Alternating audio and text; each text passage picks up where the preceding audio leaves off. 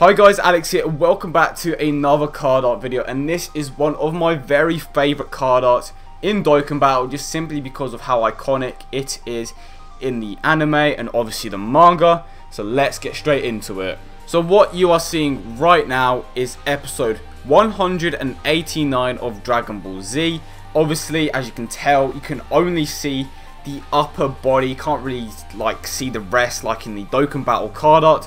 But you can clearly tell that this is the moment that the card art was based on. What you are seeing now is episode 95 of Dragon Ball Z Kai. It is basically the same image as Dragon Ball Z. The art just looks a lot better and a lot clearer, so you can tell that it is this scene. It's not like you couldn't tell it in Z, but it does look a lot crisper. But again, you can only see the top half of his body, whereas in the Dokkan Battle art, you can see his entire body. Now what you are seeing on the screen is volume 35 and chapter 219 of the Dragon Ball manga. Again, it is basically the same shot that we see in both Z and Kai, but you can tell that this is where the card art has been taken from. I hope you guys enjoyed the video, and if you did, do not forget to subscribe and leave a like for more Dragon Ball content.